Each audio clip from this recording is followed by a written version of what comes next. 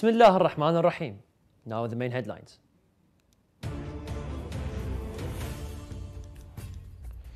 The Shia of the Ahlul Bayt commemorate the heinous destruction of Al-Baqi' during the month of Shawwal. A Christian delegation visits the holy shrine of Imam Hussein alayhi salam and sees unique architecture. Sydney church stabbing, bishop attacked during sermon.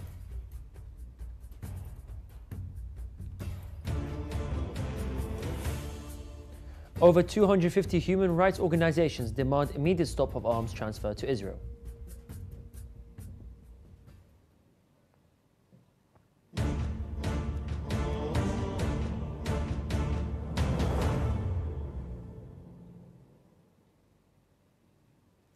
Assalamu alaikum wa rahmatullahi wa barakatuh, dear viewers. This is Yunus Dawood and you're watching Shia Waves live from London, only on Imam Hussein TV 3.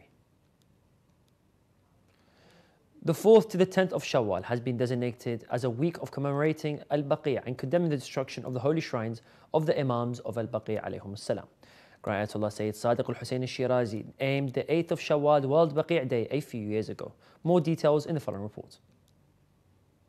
The 4th of Shawwal every year marks the beginning of the Baqi' commemoration week and the condemnation of the destruction of the holy shrine of the pure Imams of Baqi', peace be upon them, by the extremist Wahhabi Sunnis, hence the grief of Shiites. The destruction of Baqi' refers to an event that happened after the siege of Medina in 1344 after Hijrah, when the cemetery of Baqi' and its tombs were destroyed by the fatwa of the muftis of Medina, backed by Sheikh Abdullah Bul Hayad, the Saudi judge. The court of 4 Imams of Muslims, Imam al-Hasan, Imam al-Sajjad, Imam al-Baqir and Imam al-Sadiq, peace be upon them, were destroyed in this attack. After the occupation of Mecca, the Wahhabis led by Abdul Aziz ibn Saud turned to Medina, and after the siege and battle with the defenders of the city, they finally occupied the city of the Prophet of God and destroyed the graves of Baqi' Imams along with other graves, including the graves of Ibrahim, the son of the Holy Prophet, some wives of the Prophet, al-Banin, the mother of the Honorable Abul Fadl Abbas, Abdullah, the father of the Prophet, Ismail, the son of Imam al-Sadiq, and many other graves. The destruction of Baqi' provoked the reaction of many people and scholars in Iran, Iraq, Pakistan, the former Soviet Union, and other parts of the world. After the destruction, the Baqi' cemetery turned into a flat land, but the graves of the 4 Imams are marked with stones. The efforts of the Shiite scholars and also the government of Iran at the time to build a canopy over the graves of the Imams of Baqi' and also to build a wall around the graves, despite the initial agreement of the government of Saudi Arabia, never came to fruition. Shiite scholars, in addition to protesting the destruction of Baqi', have written works criticizing the principles of Wahhabism and the destruction of holy places, including the book Kashf al-Irtiyab, written by Sayyid Muhsin Amin, and Da'wa al-Huda, written by Muhammad Javad Balaghi. It has been said that the Wahhabis were the first group to destroy religious places based on the religious views. The first destruction of the holy graves of the Baqi' Imams by the Saudi Wahhabis took place in 1220 AH, when the Ottoman Empire toppled the first Saudi government.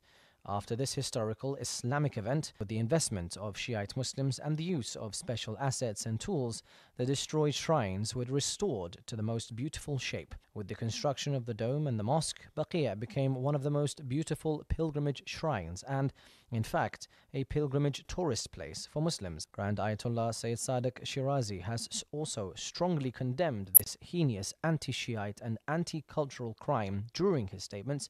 The audio file and channel of the office of His Eminence. The Supreme Marja has also emphasized the need to increase demands for the restoration of the shrine of Baqi' Imams, peace be upon them. The painful impact will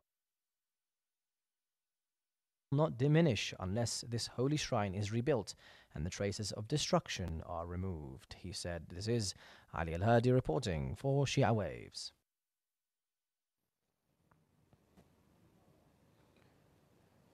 Members of the Dicastery of Interreligious Dialogue affiliated with the Vatican expressed their happiness to have the honor of visiting the holy shrine of Imam Hussein alayhi salam in the holy city of Karbala. Abbas al-Muhanna, the official in charge of the reception unit at the Holy Shrine, stated that the Christian delegation was honoured to visit the shrine of Imam Hussein alayhi salam and to explore the architectural, religious and cultural landmarks of the Holy Shrine of Imam Hussein. He noted that the Christian delegation expressed their happiness to have this opportunity to visit the Holy Shrine of Imam Hussein alayhi salam and the holy city of Karbala as well. It should be mentioned that the shrines of Imam Hussein and his brother Abu al-Fadl Abbas alayhum salam have seen an increase in official and semi-official visits by Christian religious figures and scholars. Another stabbing incident that has shocked the world takes place in Sydney. The prominent Sydney Bishop Mari Emanuel was viciously attacked during a Friday evening sermon at St Mary's Cathedral. The assailant, described as a lone individual, reportedly approached the bishop while he was delivering his sermon and launched the attack. The bishop sustained serious injuries in the assault and was rushed to a nearby hospital for urgent medical attention. The man has been arrested while the precise motive behind this attack remains unclear. Let's take a look back at today's main headlines. The Shia of Ahl al-Bayt commemorate the heinous destruction of al-Baqi' during the month of Shawwal. A Christian delegation visits the holy shrine of Imam Hussein alayhi salam and sees unique architecture. Sydney church stabbing, bishop attacked during sermon. Also tonight,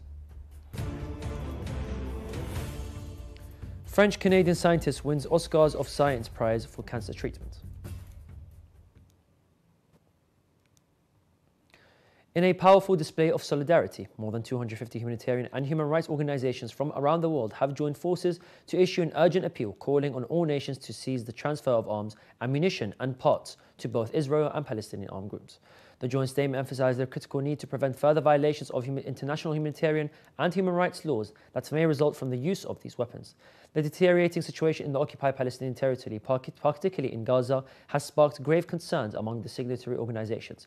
They assert that the ongoing bombardment of Israeli forces and the resulting siege have created an unprecedented humanitarian crisis, leaving the civilian population of Gaza in a state of extreme vulnerability.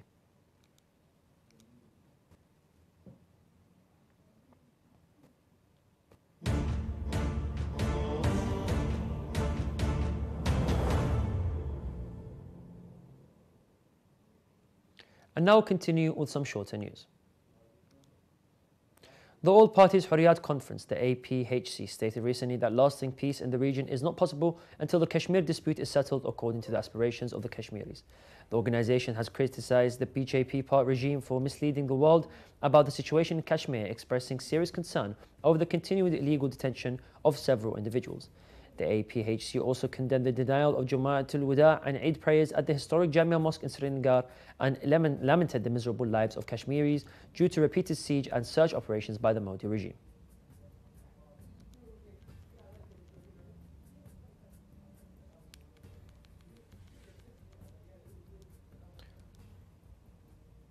The UNESCO Regional Office for Egypt and Sudan has recently held its first local education group, the LEG event, gathering 20 international and national experts for a 3-day workshop to reshape Sudan's education system in the midst of the current emergency. The workshop aimed to define and strengthen the priorities of the traditional education plan, ensuring its effective implementation despite the disruptions caused by the ongoing conflict. The workshop engaged stakeholders through a questionnaire identifying key priorities such as continuous, safe and inclusive and equitable access to education, enhancing teaching and learning quality, supporting the education system. The mobilizing resources and these initiatives that the priorities will guide UNESCO's actions in navigating the challenging conditions and striving towards a transformative impact on Sudan's education system. Heavy flooding from seasonal rains in Afghanistan has claimed the lives of at least 33 people and injured 27 others in 3 days.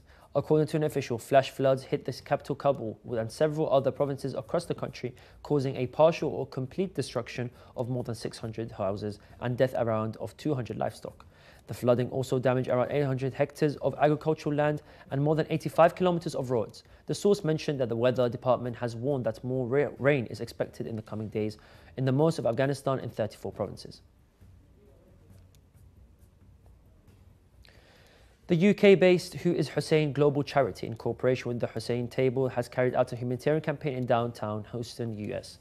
According to Ayub Hussein, the two charitable organizations served more than 150 meals to homeless and needy individuals in the city. Inspired by Imam Hussein's values and principles, Ayub Hussein Charity holds many campaigns on important global issues and carries out humanitarian activities in several countries around the world.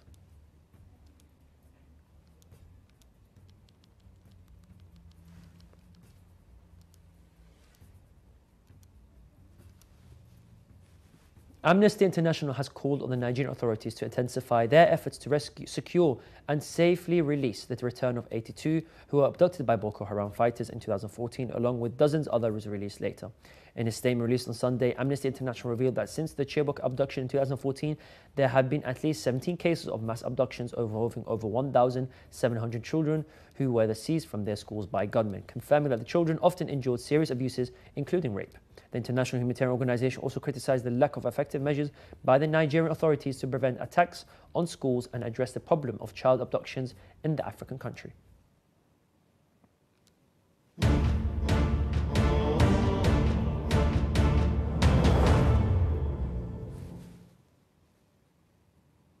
French-Canadian scientist Michael Sadelain was awarded an Oscars of Science Prize in Los Angeles on Saturday for his research into genetically modifying immune cells to fight cancer.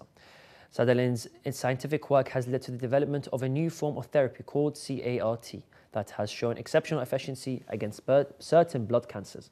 The genetic engineer was awarded the Breakthrough Prize, which was launched in 2010 and is dedicated to the world's most brilliant minds in fields including the sciences, fundamental physics and mathematics. Beyond recognizing the cancer, these chimeric antigen receptors, or CAR-T cells, as Sadelain named them, were also given genetic instructions to enter a killing mode and to multiply, growing an army inside the body to eliminate the enemy. We have reached the end of today's news show. Let's take a look back at today's main headlines. The Shia of the Ahlul Bayt commemorate the heinous destruction of Al-Baqi' during Shawwal. Christian delegation visits the holy shrine of Imam Hussein alayhi salam and sees unique architecture. Sydney church stabbing bishop attacked during sermon. Over 250 human rights organizations demand immediate stop of arms transfer to Israel. And French-Canadian scientist wins Oscars of Science Prize for cancer treatment.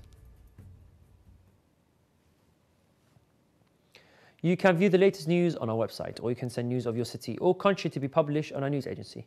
Contact us on numbers at the bottom of the screen. Thank you all for watching, and we pray to Allah the Almighty to hasten the reappearance of the Master of our time. Wassalamu alaikum wa rahmatullahi wa barakatuh.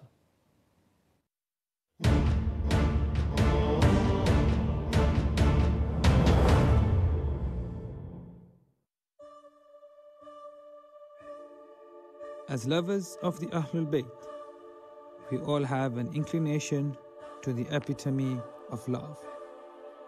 When we rejoice, when times are hard,